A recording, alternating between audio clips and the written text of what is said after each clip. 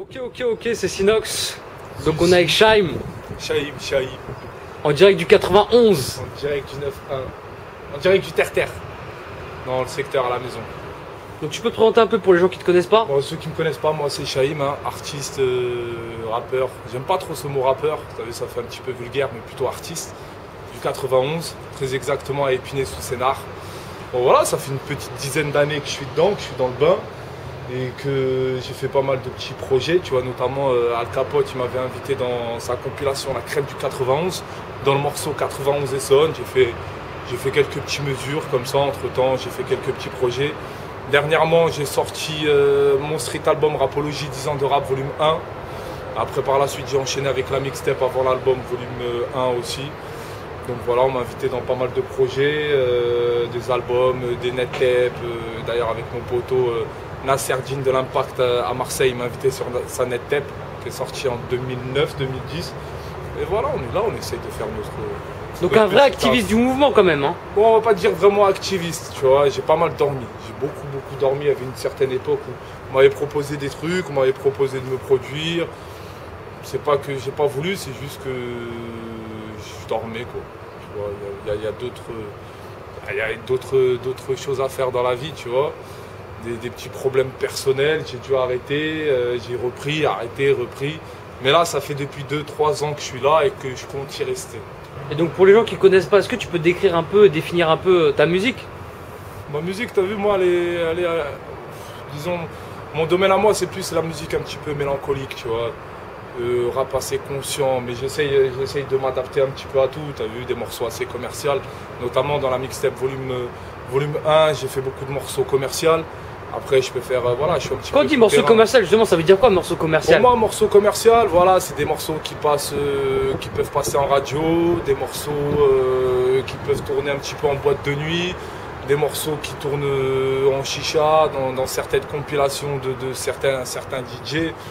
Donc c'est plus, voilà, c'est plus ça. Bon, après, maintenant, tu as vu un morceau commercial, même si tu fais des morceaux conscients, qui peuvent passer en radio, ben ça tourne en radio et c'est tout, il n'y a plus vraiment de morceaux commerciaux. Hein, tu vois, et les morceaux rue, est-ce qu'on peut dire que c'est des morceaux commerciaux, des morceaux super rue? Ouais, si certains morceaux qui sont super rue, ils peuvent passer en radio, tu vois, il y a des morceaux comme des morceaux assez street, assez hardcore. Bah d'ailleurs là on a eu la preuve, là récemment le directeur des programmes de la radio Skyrock, il a décidé de passer les morceaux clash là qu'il y a eu entre Booba et Rohff, et même la Fouine. Ouais, la Fouine, ouais, tout ça, ouais, c'est passé. Donc ça c'est des morceaux commerciaux en fait. Bien sûr, à partir du moment que tu passes en radio sur Skyrock, ça devient des morceaux commerciaux, hein, tu vois. Donc après les morceaux, bah après toi, tu sais, la Fouine et toute la clique de Skyrock, c'est une grande famille, tu vois. Donc c'est normal. Après, bah voilà, Booba, même s'il est en froid avec Skyrock, ils savent que ce mec-là rapporte de l'argent à Skyrock, donc ils font tourner ça. C'est Skyrock. Et donc toi tu disais ça fait combien de temps que tu es dedans quand même? Plus de 10 ans. Plus de 10 ans, j'ai à mon actif 2 albums. Premier album qui est sorti en 2008 en collaboration avec un artiste du quartier à Hamza 91, Histoire de ma ville. On l'avait sorti en indépendant, après le deuxième, Rapologie 10 ans de rap volume 1. Et là, dernièrement, la mixtape avant l'album volume 1. Et là, j'enchaîne, Inch'Allah, si tout se passe bien, au mois de mai. Il est sorti quand le dernier projet? Le dernier projet, fin 2011, décembre. Tu peux le rappeler, il y avait qui comme featuring, etc. Oh, comme featuring, il y avait Moubaraka, Skiz l'Amertume, les mecs du quartier, comme la Black Bandit Mafia, Stéo. Mon pote de Marseille, Medine de l'Impact. D'ailleurs, il y avait aussi mon pote Fauzi Attentat. C'est vrai qu'il y a un gros clip, j'allais en parler justement. Ouais. Tu peux parler de cette connexion? La connexion avec l'artiste du moment. L'artiste du moment, c'est Fauzi Attentat. Ouais, ça s'est fait simplement. T'as vu, on s'est rencontrés via internet, sur MSN. Parce qu'on te voit souvent avec lui dans tes... Souvent, on travaille souvent ensemble. Et je crois que c'est en dehors de la musique aussi. Hein. C'est en dehors, c'est la famille, c'est le frangin, le mec, voilà, quand j'ai une galère, il est là. Quand il a une galère, je suis là.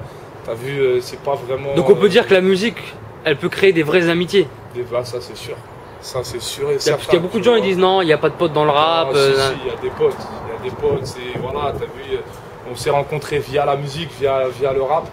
Et jusqu'à présent, ça va faire 2-3 ans qu'on travaille ensemble. On a fait quoi, 3-4 morceaux ensemble. Dont le morceau Convivial qui a super bien tourné. Donc voilà, et depuis qu'on est en connexion, depuis qu'on est ensemble, ben voilà, c'est devenu la famille, c'est le frangin, tu vois. Tu peux voir, hein, moi je suis marocain, il est algérien, mon frère. Donc voilà, pour la musique, il n'y a pas de frontières. T'es sous-estimé dans ce milieu quand même? Parce que ça fait pas mal de temps non, quand même que t'es là. Je ne veux pas dire sous-estimé, tu vois. On va pas dire sous-estimé, je vais pas non plus m'avancer là-dessus. Je vais pas te dire, ouais, les mecs ils veulent pas me faire signer ou un truc comme ça. T'as vu après les maisons de disques et les radios et tout le tralala. Ben voilà, t'as vu, ils recherchent certains critères sur certains artistes. Est-ce que tu penses que ta musique elle dérange en fait? Non, jusqu'à présent, franchement, alhamdoulilah, jusqu'à présent, on m'a pas critiqué, on m'a pas. Bon, après, il y a tout le temps des petites critiques, tu vois.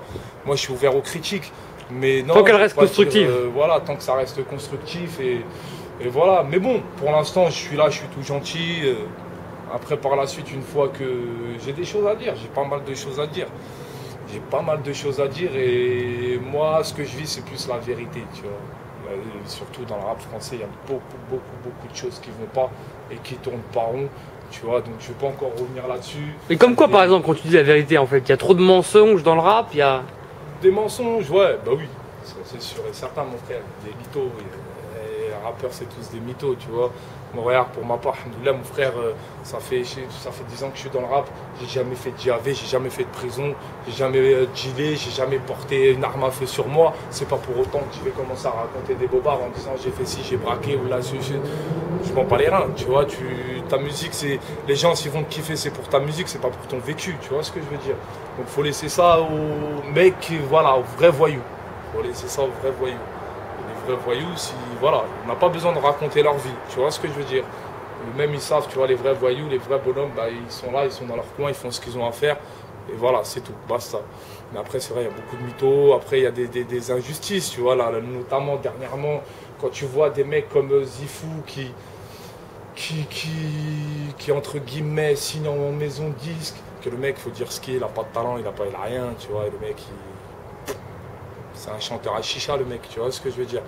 Et qu'il y a à côté, il y a des artistes qui sont hyper talentueux, qui ont un flow de malade et qui ont des punchs de malade et qui ont aucune reconnaissance. Ouais, ça pour moi c'est de l'injustice. Mais est-ce que tu penses que c'est un peu aussi la faute du public? Bah, bien sûr que c'est la faute du public. Bien sûr et non des institutions, des maisons de disques, des radios, etc. Bien sûr que oui, tout ça c'est la faute du public, de tout ça, tu vois. Donc après qu'est-ce que tu veux mon frère, c'est comme ça le public. Ils suivent, hein, t'as vu, on leur met un morceau en radio et qui tourne en boucle toute la journée. Au final, à la fin de la journée, mon frère, ça y est, t'as kiffé le morceau. Tu vas aller découvrir l'artiste et tu vas sur YouTube, tu tapes son nom, tu vois ses clips, tu vois ceci, et voilà.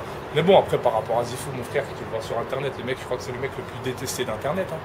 C'est le mec. Ah non, je crois qu'il y a 2 autres personnes en haut de lui. Je sais pas, pour moi, c'est. Les autres, je sais pas c'est qui, mais pour moi. Pas que des rappeurs d'ailleurs. Non, mais moi je te parle des rappeurs, tu vois. Après, il y a d'autres artistes, après, il y a d'autres personnes. Ouais, bah oui, tout le monde est détesté sur Internet. Tu vois, donc après, c'est le game, c'est comme ça. Je te sens dégoûté un peu du rap. Ouais, pas mal dégoûté, bah oui, dégoûté, bah, bien sûr que oui, dégoûté. Parce que moi, je vais juste te sortir un blast, un rappeur dont je l'ai invité dans la mixtape avant l'album volume 1, Kilam, du groupe De Sang Froid. Qui vient de Marseille, qui vient de la Frescool à Vitrolles. Mec, mon frère, t'écoutes, c'est du vécu, tu vois. Le mec, quand il rappe, c'est du vécu, c'est vrai ce qu'il dit, tu vois. Le mec, voilà. Alors que le mec, il a travaillé avec Zesso, il a travaillé avec LIM, il a travaillé avec du monde. Et il n'a pas la reconnaissance qu'il mérite. Et ça, malheureusement, c'est dommage. C'est dommage, tu vois. Donc après, pour moi, le rap, c'est devenu plus un business. C'est devenu un business, tu vois. Donc, comme certains artistes dont je ne citerai pas de nom, les mecs, tu vas les voir, tu leur demandes un featuring, l'autre, il te demande, ouais, là, je te veux 500 €, 300 €, 1000 €. Ouais, mon frère, tu veux quoi, que j'aille faire la pute au bois de boubou, quoi, pour te payer? Mais non, mon frère, c'est pas comme ça que ça se passe, tu vois. C'est pas comme ça que ça se passe. Ça reste de la musique, ça reste du rap. Et voilà, on est là, on est en famille. Les mecs, s'ils veulent pas poser avec toi, bah, ils te disent non. Puis basta, c'est tout. Ça reste du rap, ça reste de la musique et moi je m'aventure pas là-dedans. T'as vu, si un jour, Inch'Allah, si Dieu veut, si tout se passe bien pour moi, un jour je devrais réussir, bah, mon frère, tu peux être persuadé que le mec qui vient me voir, il me demande un feat, envoie ton son, si je kiffe, on pose, si je kiffe pas, bah, mon frère, je pose pas avec toi, c'est tout. Et toi, quelles sont tes influences musicales en fait? Ah, moi, t'as vu, j'écoute pas de rap américain. parce que j'aime bien un petit peu comprendre. J'ai vu ton casque Dr. Dre, je me suis dit, ah, il doit y avoir non, la qualité, elle est très très bonne. La qualité, elle est très très bonne. Mais non, j'écoute pas trop de rap américain, tu vois. Je suis pas trop branché rap américain. Moi, mes influences, ça reste du rap français et ça reste de tout, tu vois.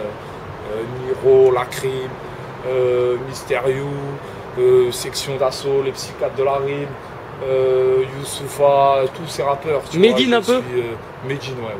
Medine, pour moi, c'est le rappeur qui... J'ai vu la petite ressemblance avec la barbe. Ouais, la barbe, ouais. On t'en parle souvent, j'imagine. Ouais, on me le dit souvent, ça. On me dit souvent, tu laisses pousser la barbe, ouais, mais... La barbe, voilà, tu vois. Mais justement, tu peux nous parler un peu de Medine? Non, Medine, c'est... Pour moi, c'est un rappeur... Lui, par contre, il n'a pas la place qu'il mérite, je pense. Mais il est bien là où il est. Le mec, il est bien là où il est. Il ne faut pas trop non plus qu'il soit médiatisé. Il est bien, Abdullah, il est bien comme il est. Et voilà, j'aime bien sa musique. J'aime bien ce qu'il fait. J'aime bien aussi sa plume. C'est quand même... moi, ce qui m'a étonné le plus, c'est quand même le premier artiste algérien, tu vois, arabe, faire un morceau sur Kunta Kinte, alors que d'autres artistes d'origine africaine qui n'ont pas osé faire ce morceau-là, tu vois. Alors que Kunta Kinte, ça reste aussi celui qui a libéré tous les esclaves noirs, tu vois, c'est quand même, voilà, tu vois. Et le mec, avant de faire un morceau, il étudie, voilà, j'ai eu l'occasion de le voir sur scène, c'est un truc de malade. C'est, voilà, pour moi, Medine, je ne le mets pas dans le lot des rappeurs, tu vois, c'est le mec, voilà, intellectuel, très intelligent, des morceaux très très variés, des morceaux conscients, des morceaux qui te font cogiter. Instructif aussi. Et très instructif, ouais. Parce qu'il y a pas mal de gens, moi j'ai interviewé récemment quelqu'un, il m'a dit que il aime pas aller en cours d'histoire, mais par contre il kiffe écouter l'album de Medine. Ouais, bah ça c'est sûr. Quand j'écoute tout, voilà, comme Algérie pleure, Algérie rit, tu vois, c'est un hommage pour l'Algérie, c'est un hommage, voilà. Le mec, voilà. Le mec, il va pas faire un morceau pour faire un morceau, tu vois, il va pas se dire, voilà, non, il faut que le morceau parte derrière, et il y a des choses, il y a des trucs qui se passent. Donc ouais, Medine, c'est d'ailleurs aussi un artiste où j'aimerais bien travailler avec lui, tu vois, j'aimerais bien voir un petit peu comment il travaille et comment ça marche pour lui, parce que franchement, respect, je lui tire mon chapeau, tu vois. Même Youssoufa, je le mets dans le même lot que Medine, Kery, je le mets dans le même lot que Medine, c'est des artistes qui sont ils ne font pas des morceaux pour faire des morceaux. C'est des artistes. Moi j'appelle ça des artistes. Et tu peux nous parler du projet à venir parce qu'il y a un gros projet qui sort en mai, c'est ça? Inch'Allah, ouais, on va dire c'est un petit projet avant la sortie du premier EP, tu vois, au mois de mai, Inch'Allah, on reprend les mêmes, on recommence. La mixtape avant l'album volume 2, on prend le même, DJ Mjid qui va mixer tout ça, un petit 8-9 morceaux. Tout ça gratuit, en téléchargement gratuit, c'est histoire de remercier un petit peu ceux qui me suivent, ceux qui me soutiennent. C'est vrai que tu as ton public, hein? Ouais, je pense, je crois. Moi, je réalise pas parfois, tu vois, franchement, la vérité, des fois, moi je réalise pas. Je vais souvent sur ton actu, sur tes réseaux sociaux, je vois que tu as ton public. Bah, la première fois qu'on s'est parlé, non, une des premières fois qu'on s'est parlé, tu allais enregistrer au studio avec une membre qui avait fait Popstar, une candidate de Popstar, c'est ça? Ouais, c'était, Lumna à l'époque, ouais, si. Et donc t'as fait ce morceau alors? Malheureusement non, mais elle l'a fait avec un autre artiste. Après bon, j'ai travaillé aussi avec Alonzo le Malsain, qui était aussi candidat de X Factor, tu vois. Après bon, j'ai travaillé également avec Lima, qui à l'époque travaillait avec DJ Kim sur Beurre FM. Donc ouais, on va dire, des fois j'ai du mal à réaliser que voilà, il y a un public derrière moi qui me suive. Et... C'est un message à leur passer à ce public-là. En tout cas, merci. Franchement, merci du soutien que vous apportez, parce que vous savez pas la force que vous donnez. Hein. Tu vois, quand tu reçois des messages et qui te disent franchement ce morceau en particulier, que ce morceau m'a touché. J'avais l'impression que tu parles de moi et que tu parles de ma vie. Et voilà, ça fait chaud au cœur. Et voilà, c'est pour ça que parfois, ben voilà, comme la mixtape avant l'album volume 1 et la mixtape avant l'album volume 2, en tout, il y a quoi? Une quinzaine de morceaux, et c'est une quinzaine de morceaux, je les offre gratuits, tu vois. Voilà, faites-vous plaisir. Et donc ça sera sur Rap No Stress, j'imagine. Rap No Stress, bien sûr. Et également sur Sinox DVD. Inch'Allah. Inch'Allah, avec plaisir. Donc voilà, après par la suite, Inch'Allah, si tout se passe bien, parce que j'avais prévu un album le 21 décembre 2012. Bon, tout le monde sait que ce jour-là, entre guillemets, ça devait être la fin du monde, mais bon, je voulais jouer un petit peu sur tout ça. Après, tu sais que être indépendant, c'est super compliqué, c'est super difficile. Tu as vu, il n'y a personne qui m'entoure. Il y a mon pote Fauzi qui est là pour me conseiller, il y a la famille J qui est là pour me conseiller, il y a Puzzlab aussi, ils sont là pour me conseiller. Et après, par la suite, j'ai préféré recaler tout ça à une autre date. On verra à partir de septembre si tout se passe bien. Donc ouais, le premier EP, il faudra guetter à partir de septembre, entre vice et vertu. Inch'Allah, si tout se passe bien. Tu peux nous parler de la couleur musicale du CD qui sort, enfin du CD, de ce que tu donnes à télécharger en mai? Là, la mixtape avant l'album volume 2, ça sera plus festif, t'as vu, ça sera plus estival, c'est l'été, c'est pour ça que j'ai envie de le lâcher au mois de mai, vu que ça va être les grandes vacances. Voilà, partez en vacances avec du bon son. En plus, on m'a dit qu'il y a un gros clip là qui arrive. Inch'Allah, ouais, il y a un gros clip qui va arriver, même beaucoup, pas mal de clips qui vont devrait défrayer la chronique. Inch'Allah, j'espère. Donc il y en a un, la Grinta. La Grinta, ça va être plus un clip en 3D. La Grinta, j'ai entendu la Cuenta. Non, la Grinta. La Cuenta, c'est pour Mister ROH2F, tu vois. Non, la Grinta, t'as vu, c'est plus, voilà, j'ai la niaque, mon frère. Là, je suis dans la rap, mon frère, j'ai la niaque. J'ai même pas envie de te dire, je suis dans le game. Parce que moi, à mon époque, être dans le game, ça n'existait pas. Ça, c'est un mot qui a été totalement inventé. Tu vois, donc le game, mon frère, le game en anglais, ça veut dire jeu. Moi, je suis pas là pour jouer. Je suis pas là pour jouer. Donc 2013, on peut compter sur toi? Inch'Allah, ouais. 2013, on va compter sur moi, ça c'est sûr. Tu vois, ça c'est sûr et certain. Après, même si on me met de côté, on me boycotte, Malish, boycotter. C'est pas grave. Moi, je suis pas là pour me prendre la tête. Vous voulez me boycotter, faut boycotter, c'est tout. Et si tu kiffes, mon frère, viens, suis-moi. Tu peux rappeler ta page, tes réseaux sociaux pour les gens qui veulent te suivre? Ben, ceux qui veulent me suivre, hein, venez sur Facebook, Shaim officiel, S-H-A-I-M, plus loin, officiel. Il y a ma page aussi, Shaim entre vice et vertu, Shaim officiel. Et Twitter, Shaim officiel. Tu vois, où il y a. Comment ça s'appelle le truc là? Instagram là? Instagram. Voilà, Instagram. C'est Shaim. Toutes les photos. Voilà, toutes les photos en exclu, t'as vu, Shaim officieux. Là, c'est le côté vice-là. Tu vois. Donc ouais, vous allez juste sur Google et tu tapes Shaim officiel, S-H-A-I-M, pas Shaim. Shaim, c'est la chanteuse. Moi, c'est Shaim. D'ailleurs, je crois qu'elle a arrêté la musique, non? Je sais pas, là, je l'ai vue hier dans le Resto du Cœur, c'est ça? Elle était là-bas, non? Je crois, ouais. Le Resto du Cœur. Ouais, le Resto du Cœur. Shaim, là, la chanteuse, là, celle qui était produite par l'autre, là, le Canadien, Camaro. Ouais. Je crois que je l'ai vue au Resto du Cœur hier. C'est quoi les Restos du Cœur? Resto du Cœur, c'est pour. Franchement. Moi, je vais parler sans langue de bois. C'est pour ça que je te pose la question. Pour moi, c'est une carotte. Pour moi, c'est une carotte, les Restos du Cœur. Tu vois. Donc, pour moi, c'est une carotte. Ils font ça pour les SDF, les personnes sans abri. Ok, d'accord. Mais encore une fois, ils sont passés hier faire leur concert. T'imagines le nombre d'artistes qu'il y a? Une trentaine, 40 artistes. T'imagines les 40 artistes, ils donnent 5 000 € chacun de leur paye. Mimi Mati, j'ai entendu dire, Mimi Mati a touché, je crois, 250 000 €, je crois. Hein. Une grosse somme par sa série télévisée là, Joséphine Ange Gardien. Attends, ma cocotte, l'âge de 5 000 € pour le Resto du Cœur, c'est Coluche quand même. Tu vois, je pense que si Coluche serait encore vivant aujourd'hui, il serait dégoûté. Ils sont là à nous demander de l'argent, d'accord. Mais lâchez un chèque. Le mot de la fin, frère. Le mot de la fin, écoutez, merci pour ceux qui soutiennent. Merci à Sinox DVD. Il faut aller sur son site sinoxdvd.com, c'est du lourd. Qui vont en raser plus d'un. Ah ouais, ça va faire mal. Mais respect Rap No Stress. Ouais, Rap No Stress, d'ailleurs, tu fais un gros big up, c'est la famille, c'est un bon gars. Merci beaucoup Sinox, ça fait plaisir en tout cas. Inch'Allah, je reviendrai vers toi. Et à bientôt. À bientôt, Inch'Allah. Vas-y la famille, gros big up, ciao.